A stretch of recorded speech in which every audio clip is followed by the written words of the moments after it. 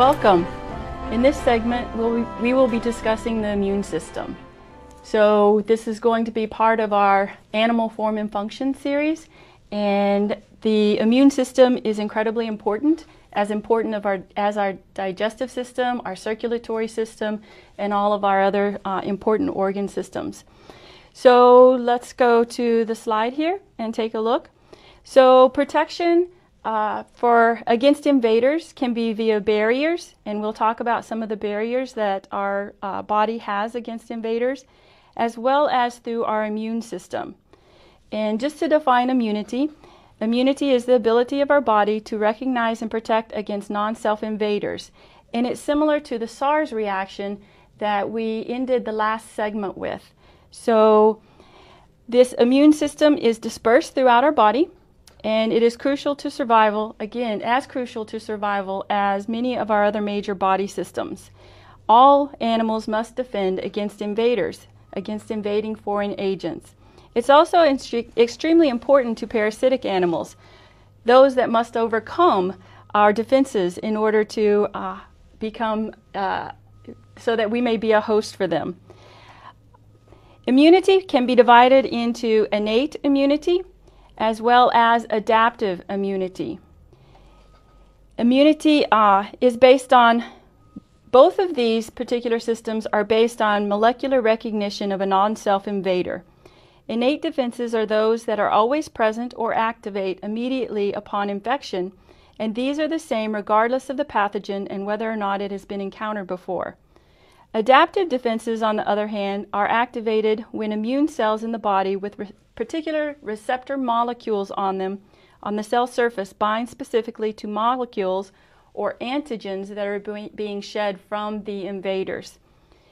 Calling them acquired in this next box here reflects the fact that this immune response is enhanced by previous exposure. These types of defenses can be acquired passively, which is generally passed on from a mother to a child, or actively, where defenses are more robust if the invader has been encountered before. With this active immunity, this response can be triggered either through a natural exposure to a particular invader or artificially through vaccines, and this is what our vaccination program is based upon.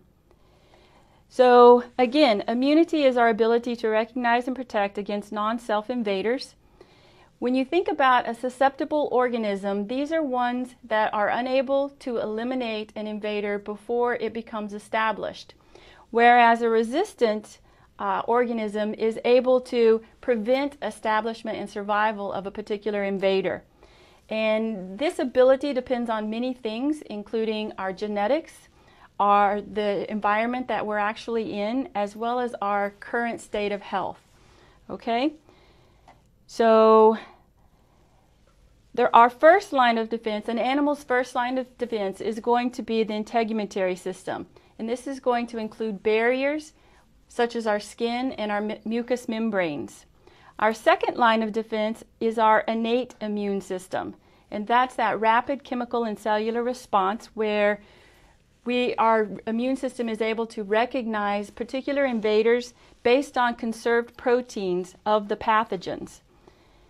The third line of defense is the adaptive or acquired immunity. And with these, the invaders are recognized, but it's predicated on a prior infection. Okay? So from there, let's talk about some of the physical and chemical barriers to the invaders. The first one are the surface barriers. These can include the exoskeleton of insects. It also includes our epidermis, as well as the mucous membranes that line our respiratory tract. Some of our defenses include emitting antimicrobials or defensins. So these are molecules that protect against invaders. And when you think of insects in particular, with their open circulatory system, if an invader is able to breach that particular barrier, they release a barrage of these antimicrobial defenses in response to a microbial pathogen. Another barrier is low pH. So Some of our open systems have a low pH to actually prevent establishment of invaders. And when you think of these sort of systems, this would be our stomach. So our digestive system has a low pH, as well as in females, the vagina. And there's also hydrolytic enzymes that are present in the alimentary tract, and these are protective as well. So enzymes are also helpful. There's lysozymes, which is an enzyme found in tears, and these can attack the cell wall of many bacteria, and so this is a protective mechanism in our eyes. We have mucus present in the membranes lining the digestive tract and the respiratory tract, again, and these can contain parasitic substances. Another line of defense that animals have is the ability to initiate a fever. And a fever is a common symptom of infection in animals, and these we think cause destabilization of viruses and bacteria. Another set of things that help protect us are our symbiotic relationships. So we have symbionts within our digestive tract, within our reproductive tract, and when these are present, their presence keeps other invaders from establishing. So there's this competition between our symbionts and any potential invaders that may be present. Okay, so these can inhibit pathogenic microbes. Another barrier is breast milk, or another chemical barrier is breast milk, and these can kill some intestinal protozoans, and these are helpful with nursing infants. There's also antimicrobial elements in milk, including lysozymes, defensins, and leukocytes. So breast milk is extremely important, especially for infants. Encapsulation is another mechanism that provides a defense. This is the process of forming a capsule around an invader. This is quite common in insects, where you have an invader come into that open circulatory system and they will be encapsulated. Phagocytosis is another line of defense, and this involves recognition of non-self materials. It also clears aging cells and cellular debris. So phagocytes, we're going to talk about in just a few minutes, are large white blood cells that engulf and destroy non-self invaders. Okay, so the integumentary system again is our first line of defense, and our skin happens to be the largest organ of the body. It forms an impenetrable barrier with chemical weapons. You never thought about that probably. But the oils that our skin excretes, as well as our sweat, can be defensive against invaders. The pH, the oil in the sweat glands give the skin a pH of 3 to 5, so it's fairly acidic. And the sweat also contains lysozymes that break down bacterial cell walls. Our skin also has a complement of natural flora that is present, and again, this can outcompete pathogens that might want to establish, and also they can secrete antimicrobials. So very helpful. So having our normal flora is important. And here's the example of our integumentary system, so with our skin being the largest organ of our body. We also have these mucosal epithelial surfaces, and along those epithelial surfaces you have cells that secrete mucus. This mucus can actually trap microbes that are present. And these line the digestive, respiratory, and urogenital tracts, or reproductive tracts.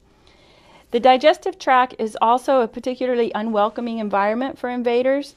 The salivary glands produce lysosomes that work against invaders. The stomach has hydrochloric acid that lowers the pH to around 2. Not a lot of things are able to survive at that low of a pH. The respiratory tract also secretes mucus, which is swept out along with invaders via ciliary action. So here's an example of this, where you have ciliary action on a mucosal surface here. So we have cilia that line our respiratory tract, And again, these are constantly sweeping out invaders. Our digestive tract also has a normal complement of flora, and we're actually reading a paper regarding this for one of our homeworks, and you'll see that establishment early on, just after birth or during the birth process, is incredibly important for a functioning digestive system as well as our immune system. So it's very tightly tied together there. Okay. So again, here's an examples of mucosal epithelial surfaces.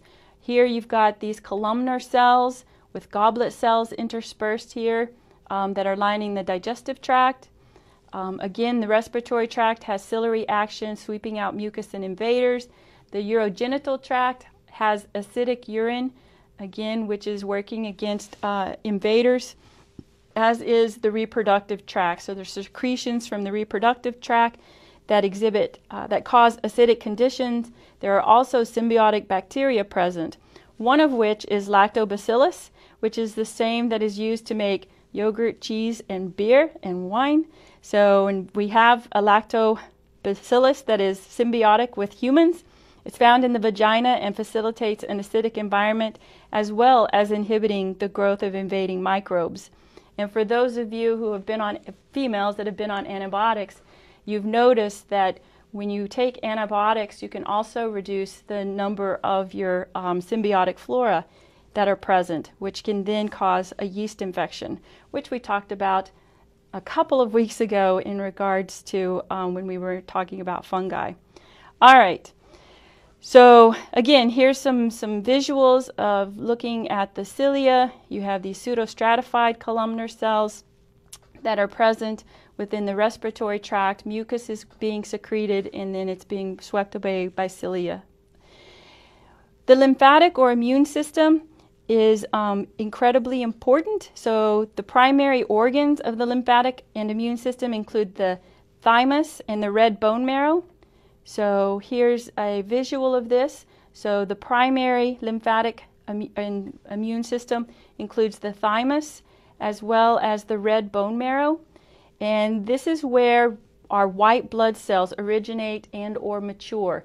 And our white blood cells are incredibly important to our immune response. Secondary organs include lymph nodes, tonsils, and the spleen. And so here's where these are present. So the tonsils as well as the spleen.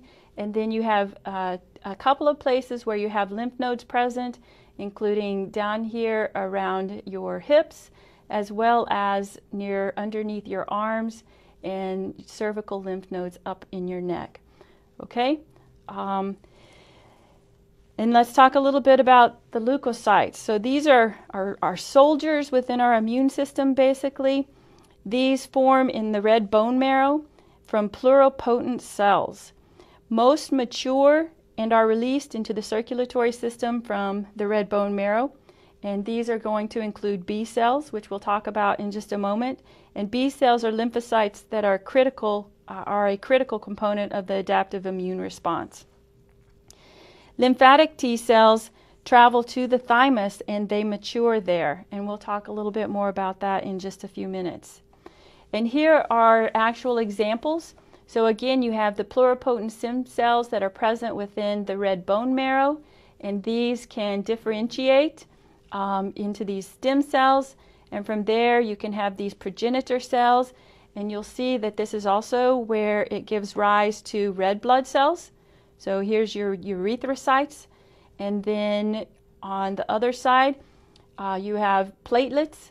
Platelets are also an important component of the immune response, and we'll talk about them in just a few minutes. But platelets are derived from these megakaryocytes.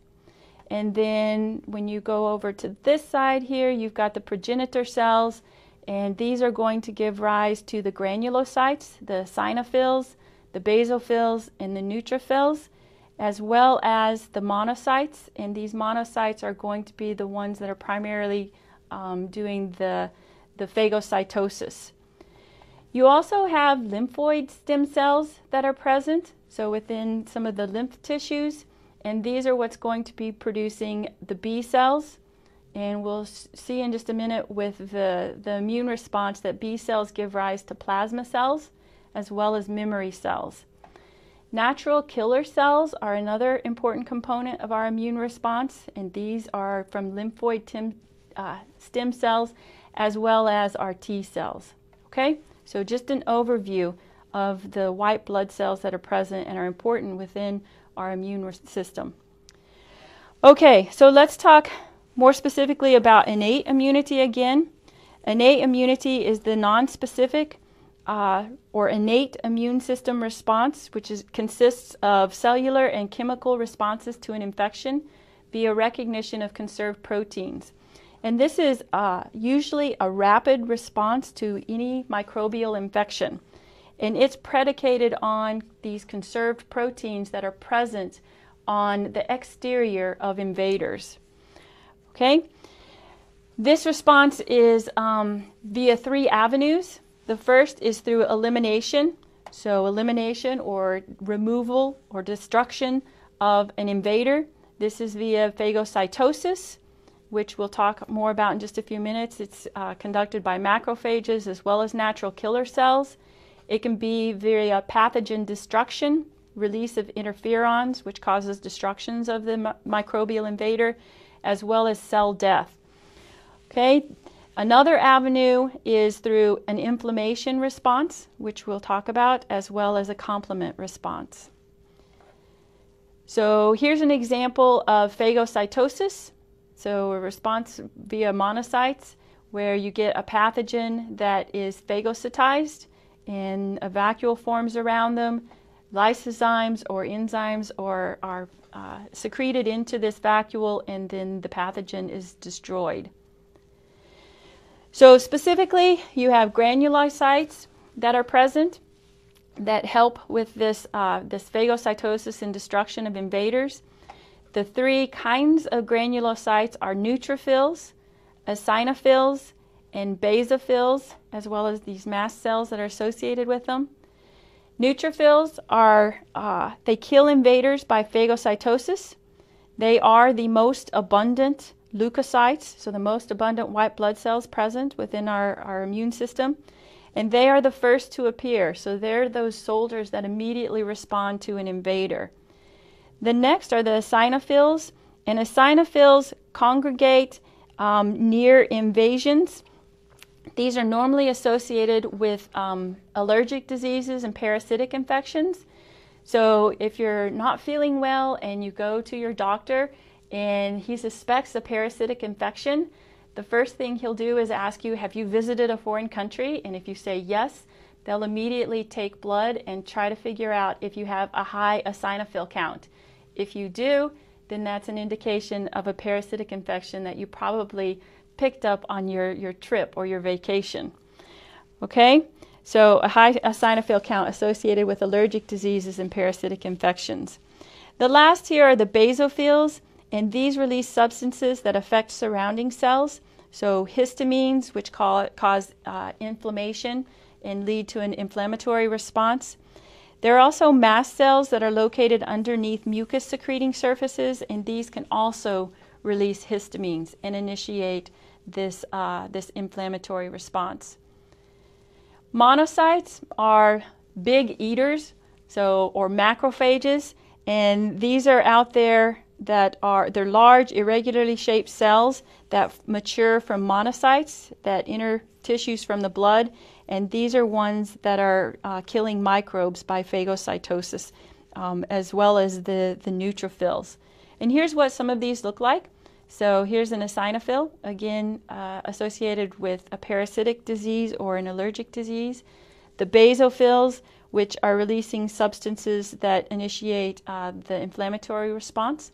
And then here's neutrophils and monocytes, both of which are undergoing phagocytosis. And this is a really, really neat video. If you click on this and watch this to see, or use this URL to see a white blood cell that's chasing a bacteria and then engulfing it. So it's a really nice example, visual example of how this happens. Okay, the next group are the natural killer cells, And these kill virus-infected and tumor cells in the absence of antibodies. So these are the cells within the immune system that are really important for fighting viral diseases as well as tumors, so cancer. And these originate from the lymphoid cells, as I showed earlier, and again destroy pathogen-infected and tumor cells by causing programmed cell death or apoptosis. Okay, so they secrete proteins that insert themselves into the target cell's membrane, which then causes the destruction. So here's an example of this. Here's a natural killer cell that's attaching to a target cell that is either a tumor cell or a virally infected cell. Once it attaches, it releases these enzymes that cause programmed cell death. So it inserts this protein in and then releases these enzymes that cause it to die. From there, a macrophage will come along and clean things up. All right. You also have interferons. There's 3 major types of interferons, and these proteins play a key role in the innate response. The first is the alpha and beta interferons. These are produced by almost all body cells in response to a viral infection, and they induce degradation of viral RNA. Gamma, so here's the cell death. So when you degrade the RNA of the virus, then that's going to halt protein production, and that will cause the cell death. So the viruses do not replicate and infect other cells. With the gamma interferons, these are produced only by T lymphocytes and natural killer cells, and these protect from infection and cancer. Okay, so here's some examples here of expression of these gamma interferons within insects, and some examples here of cancer cells, and that you have these other cells, these interferons that are protecting the body from these. Okay, so produced by T lymphocytes and natural killer cells. So the next is the inflammatory response. Inflammation involves various body systems. Injured cells produce chemical alarms, including the histamines and prostaglandins. So histamines are produced by those basophils and mast cells that we talked about a few minutes ago. And when these are released, it causes nearby blood vessels to dilate and increase in permeability. When they increase in permeability, that allows other leukocytes to come to the site of the infection in order to help. So the neutrophils will show up and they'll undergo phagocytosis, and if it's a cut, they'll take out anything that has come in through that cut, through that opening within that epidermal layer. The inflammatory response causes phagocyte accumulation near the site of the injury. Another mechanism of the inflammatory response is to induce fever. So the hypothalamus, which we'll learn later, raises the body temperature. It promotes the activity of, when you increase the body temperature and you induce a fever, then that's going to promote activity of the phagocytes, and it will also impede microbial growth. So we know that too hot is hazardous, and it may be harmful, but you have to have this balance here, because the fever is also there to denature some of the critical enzymes of the invaders as well. Okay? Hallmark signs of the inflammatory response include redness and swelling, as well as warmth, that induction of the fever, as well as pain and potential loss of function. So here's an injury that occurs. Bacteria and other things are introduced into your tissues. So it's a breach of that first line of defense. And so you have increased permeability. These chemical signals are released by the mast cells and basophils, are then going to bring in some of these neutrophils and the monocytes, which will phagocytize the bacteria in any of the invaders that have gotten in. Okay? So the complement system. The complement system consists of about 30 different proteins circulating in the blood. in inactive forms. Upon encounter with a pathogen, it triggers a cascade of events. So, including one that's called the membrane attack complex. So this is made up of proteins that aggregate to form this complex that inserts itself into the pathogen's plasma membrane, and that will form a pore, and via that pore, fluid will enter and cause the pathogen to basically swell and burst. So let's see how this happens. So you have proteins that congregate and then insert themselves into the plasma membrane of the invader, and that will cause fluid to enter and the pathogen to swell and burst. So it'll tag the invading pathogen for phagocytosis as well. So then you will get the release of histamines from the basophils and attract more phagocytes to this particular area. So that wraps up our innate immune response, and we're going to now start talking about the adaptive or acquired immune response. So that innate immunity is a mechanism of defense that does not depend on prior exposure, whereas this particular immunity is predicated on prior exposure to a specific pathogen, so to a particular non-self material, and it requires time to develop. And again, vaccinations are based on this adaptive acquired immunity. Passive immunity is that which is passed so this is a vertical transmission from a mother to an offspring or to a child. And so when a placental organism is born, it has its mother's antibodies present, which is going to help defend them from early invaders until their own immune system develops and matures. These antibodies can pass through the placenta. It can also be ingested through breast milk, which we talked about just a few minutes ago. But this is a temporary immune response, and so this will degrade through time as those antibodies are broken down. So this, again, is only temporary.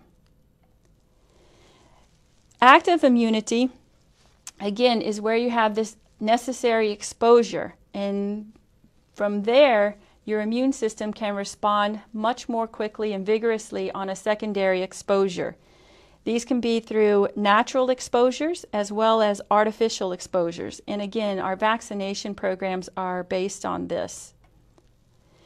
The scientific study of immunity began with Edward Jenner in 1796.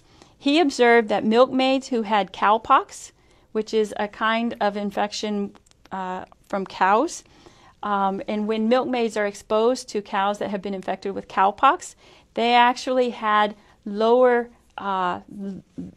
they rarely experienced smallpox. And because of this, he started developing ways to immunize people against smallpox. So the first vaccination that he developed for this, it was basically exposing people to the cowpox vaccine. And his first person that he exposed happened to be his own child. And so I'm sure that was something that he had to get by his wife.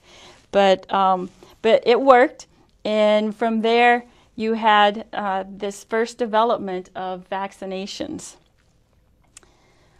You probably wouldn't get by with that today.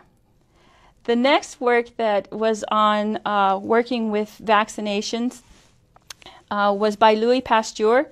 And so not much happened for many, many years until Louis Pasteur absent-mindedly left a container of avian cholera bacteria on a shelf while he went for a vacation, a 2-week vacation. So he had been working with avian cholera and working with poultry. And he went on vacation, he left his bottle on the shelf, he came back, resumed his experiments, and when he inoculated poultry with his on-the-shelf cholera, they didn't experience the disease. They only became mildly ill.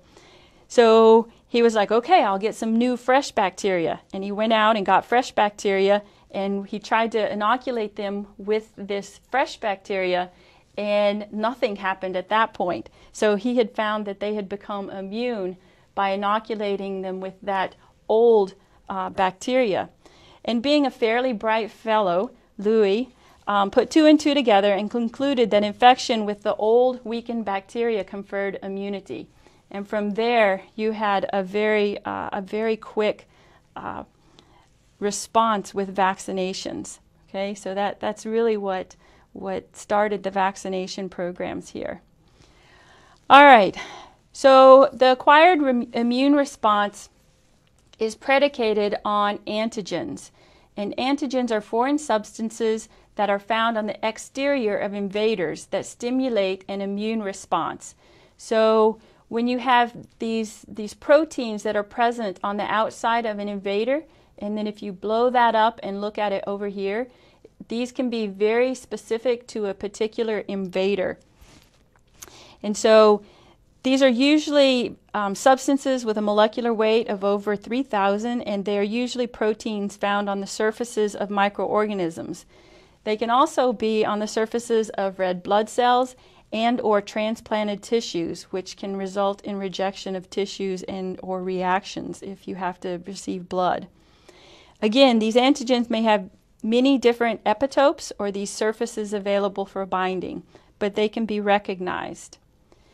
And here's an up close of some of these antigen binding sites on particular white blood cells. So lymphocytes, including B lymphocytes, B cells, and T lymphocytes or T cells, these receptor areas are critical in acquired immunity. So the receptor proteins on the surface of B cells have antigen binding sites. These receptor sites have 2 identical light chains on the outside and 2 identical heavy chains forming a Y shape where these antigens bind. Okay, so right in here. These B cells have approximately 100,000 antigen receptors on each cell, and there are millions of B cells produced by our immune system. So you can imagine the number of these receptor sites that are present on all of those different B cells. You also have T cells, and T cells have receptors that are transmembrane proteins, and these also bind with specific antigens. Okay, so receptor proteins present on our B cells and T cells are extremely important in this immune response, in this acquired immune response.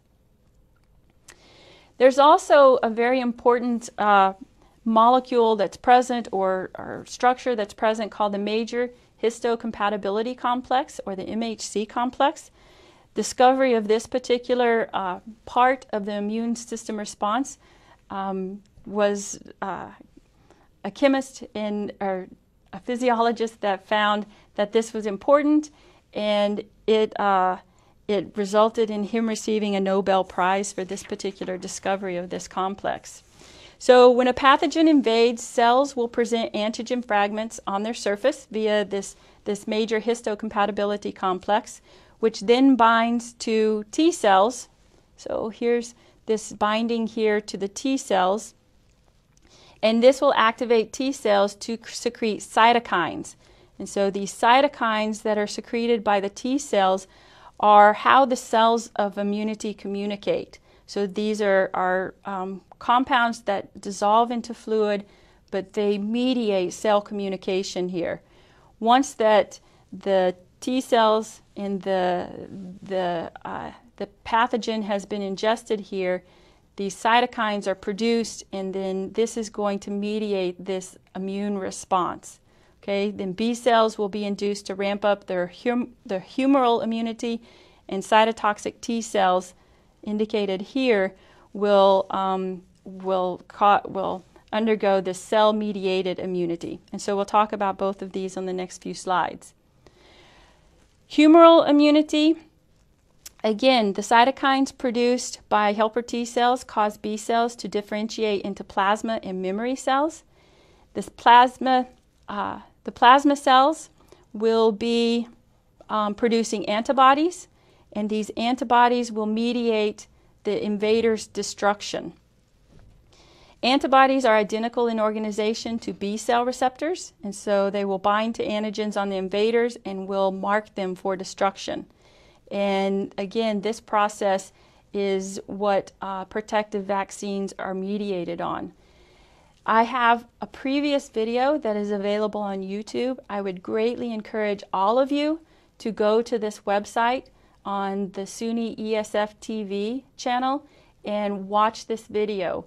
So it will take you through a very explicit drawing of this particular humoral immunity response. Okay? So here's what you will end up drawing based on that video. And this is where you actually see an invader that comes in to a body, and it's shedding these antigens. These antigens bind to these receptor sites on a B cell. This B cell becomes sensitized. From there, it is activated. And here you'll also see part of this is predicated on the invader being phagocytized and this initiation of the MHC complex and these helper T cells producing these cytokinins, which will induce the B cells to multiply and then grow and differentiate.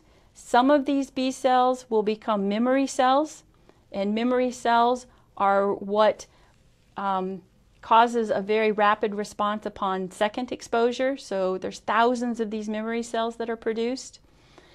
Some of them will differentiate into plasma cells. These plasma cells will secrete antibodies, and then these antibodies will tag the invader for phagocytosis. Okay, so a very important process here. There are many more memory cells in the body than the original B cells that had those particular receptor proteins. And so when these memory cells encounter the antigen produced by a particular invader again, they will rapidly multiply to produce a lot of plasma cells, which will then produce the antibodies. So here's the amount of antibodies. Sorry, finding my mouse here. Here's the amount of antibodies on the y-axis. When you're originally exposed, so this is an example of exposure to cowpox, you have this initial increase, this primary response, and then this number will go down. However, those memory cells are still present, and then upon exposure to cowpox again, the secondary response is much, much, much larger than the primary response was. Okay, so this is the acquired humoral immune response. The other direction is the cell-mediated immunity, and these are via cytotoxic T cells. And these cytotoxic T cells induce apoptosis or programmed cell death of altered self cells. So these are either virally infected cells or cancer cells. Naive cytotoxic T cells are activated by dendritic cells, which then undergo clonal division and differentiate into activated cells. And these then can target altered cells, causing apoptosis and or memory cells that can persist within the immune system. And so here's an example of this process happening, where you get a virus that is engulfed by a dendritic cell. You've got another MHC complex that is present, and then you have production of these cytotoxic T cells, and some of them will become memory cytotoxic T cells. Some of them will be activated and will be out there destroying altered T cells. Okay? There can be problems within our immune system. So some of these immune response problems are include allergies. So allergies are exaggerated responses to certain antigens. So our immune system can have exaggerated responses to things such as grass pollen and or bee stings. So those persons in particular who are very allergic to bee stings, that's really an overreaction of your immune system to a particular antigen that is received via that sting. There are also autoimmune diseases, and these are where the recognition of self and non-self fail. So your immune system isn't able to differentiate between non-self and self. Immune responses generally develop over time, and all substances present at the time the capacity develops are recognized as self later in life. And again, sometimes this process is not perfect. So when this system fails, you can get severe diseases. One of them, so examples include rheumatoid arthritis, where the immune system attacks your own joints. And this can develop, some of it in older persons. Multiple sclerosis is another example where our immune system attacks our central nervous system. Lupus is where our immune system attacks our body cells and tissues. Diabetes mellitus type 1 is where our insulin-producing cells of the pancreas are destroyed by our own immune system. And then the last here is Crohn's disease, where you get chronic inflammation, and this is usually affecting the intestines. So again, these are examples of autoimmune diseases. Acquired immunity deficiency syndrome, or AIDS, which is mediated by a virus, so the human immunodeficiency virus. So HIV targets T cells and destroys T cells, which we've already seen how important T cells are in the humoral response. So this is a very important disease. It's a terminal disease, but it's not from the virus itself.